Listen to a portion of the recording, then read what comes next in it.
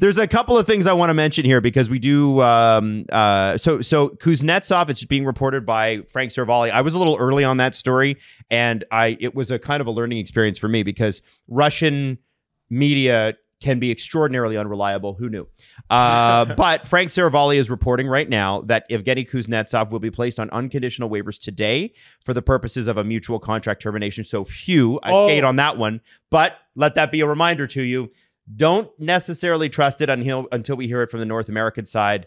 He must be getting a ton of money. Well, he had $6 million in real dollars. His cap hit is $7.8 million, but $6 million in real dollars still owed to him. So you have to expect that he's making at least that in Russia. And I think the thing is that... Well, aren't rubles like worthless right now? They are, but you just pay more. Yeah. No, shit. Yeah. So or they'll just pay him in American dollars. They can pay him in American currency. They can do that. I mean, it's the KHL. They'll do whatever they want. I mean, they usually do. The team he's reportedly signing with is the team owned by, as we said, Gazprom, which is the gas giant that sells all their natural gas and all that shit. Or used to sell to you. Times 64.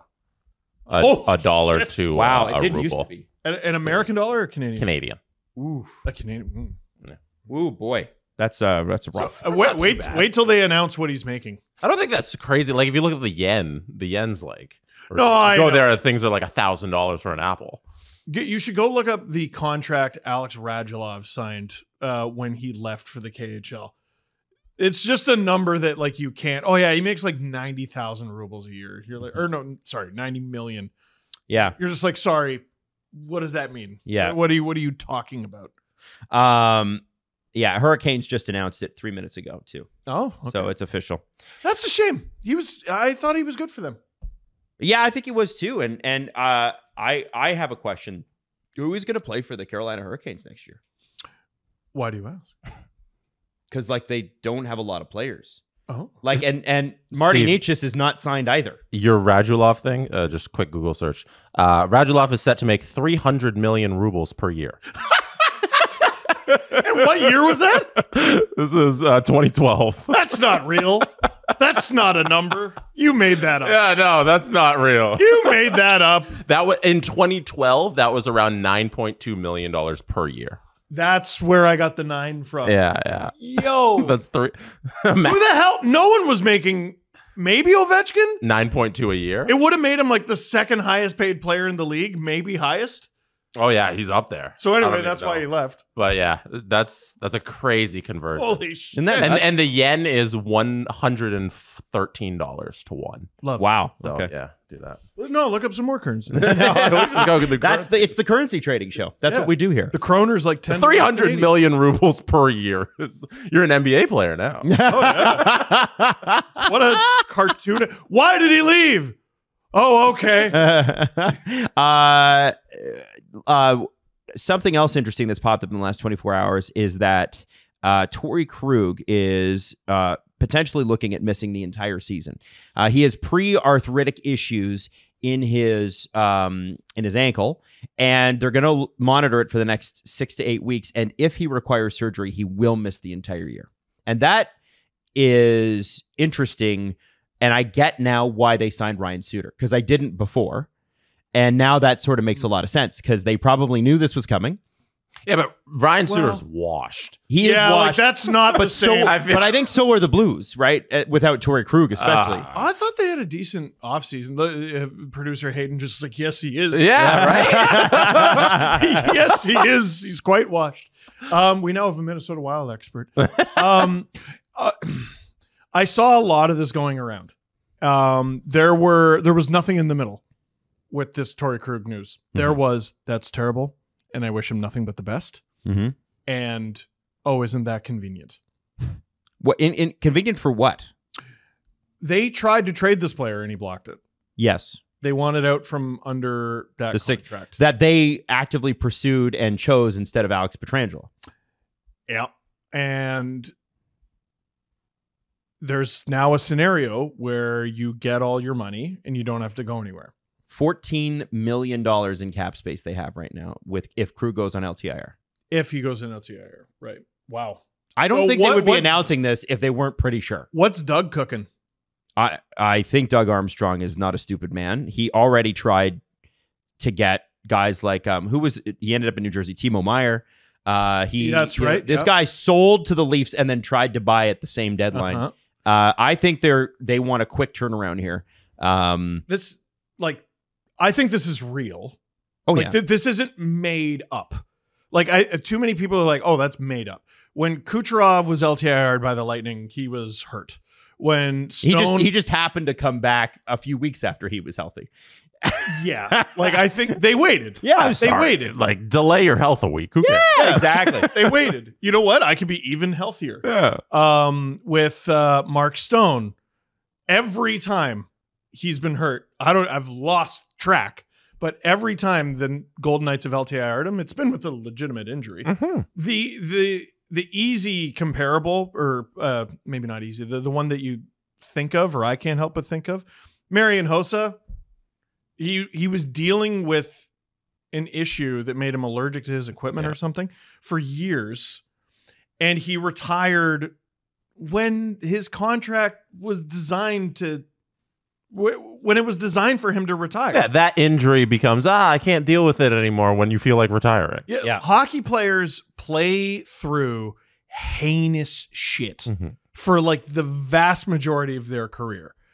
And there are probably any number of stars in the league who could shut it down for like several years, if not retire right now if they had to. I look at Patrick Kane when he sat out with his hip for so long. I'm sure if Patrick Kane wanted to just push it a little bit more, he probably could have. Yeah. And not had like the full surgery and sit out all that time. If he was like, if he was with the Blackhawks at the end and they were on the verge of a cup and he's like, oh, you know what? If I push it for 5 more months, I could win another cup or something like that. I'm sure he could do that. But it was at the time of his career where he's like, oh no, this injury I've been dealing with for a while, I'm going to sit out.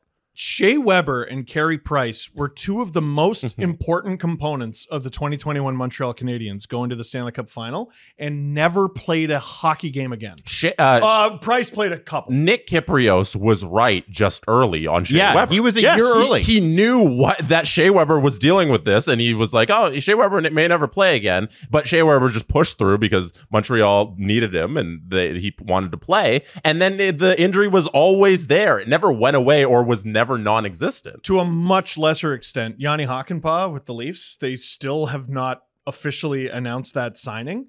He may never play again. He may play another 500 games. Yep. These guys play through heinous shit all the time.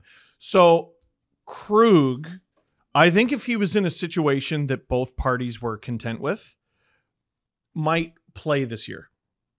But I don't think that's the case. But he's also taking care of his health. Yeah, and it also hasn't been announced either way. He's been diagnosed with the pre-arthritic whatever in his ankle, and they're going to reevaluate in 6 to 8 weeks. Like that was the announcement. Yes. It wasn't that he's going to miss it; it's that he might, but they're going to reevaluate. Which means we don't find out till a couple weeks, I think, into training camp, and that I think presents a really unique opportunity for the Blues, because if they're looking at this season as, okay, we're going to do the best that we possibly can, but this is really and truly a build year, right? If we squeak in, great, but this is a build year for us.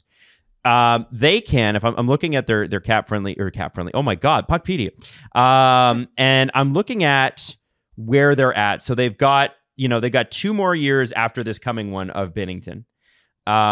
They've got Falk for 3 more years, Krug, Parayko for 4, Nick Leddy. Their defense is looking old. You could potentially take back some bad salary. You could take some like expiring deals. You could farm some draft picks and not necessarily use those draft picks to draft. You can use those draft picks to get players. And they could be buyers at the trade deadline. Doug Armstrong's a very creative general manager. He's one of those guys that, like, of all the GMs are like, well, if I do something, I might make a mistake, so better not. Doug Armstrong's not that guy. And he's also built up enough currency with the ownership in St. Louis that I think that he can do things that other general managers just cannot do. And I am very interested to see how he augments Jordan Kyrou, Robert Thomas, and I guess to a lesser extent, Pavel Buchnevich, who's 29. Like, he's got to build around these guys now. And I think the Blues are going to be a story this year. Watch me work. Watch me work, Adam. Do GMs make all the phone calls? No, agents do. Agents, well, and assistant general managers. Yeah. So who was Kyle Dubas's most common trading partner when he was with the Leafs? I'm pretty sure if it wasn't Chicago, it was St. Louis. It was the St. Louis Blues. Wow, interesting. Who's the head coach of the Leafs? Craig Berube, chief. So what do you say? I'm saying maybe They're going to trade Craig Berube to the Penguins. What? Maybe stop flirting and kiss. With what? But What deal? What do you say? But Tree doesn't. I don't know if Tree trades with the Blues a lot. What move are you saying?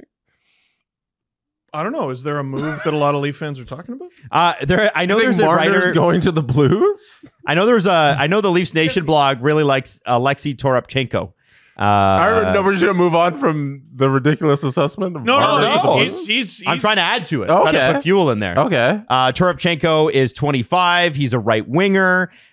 He's also 6'6" every single day when he wakes up. That's crazy. Who else on the Leafs plays right wing? Stop it. What? Stop. What? I don't like what you guys are doing. What do you mean? What am I doing? You guys are putting words in my mouth. I don't like what you're doing. I'm trying to propose a Calle Yarncroke deal, and you guys are making it into something. Also, Adam said the Blues are going to be good this year. No, I don't think they are. I think it's a build year.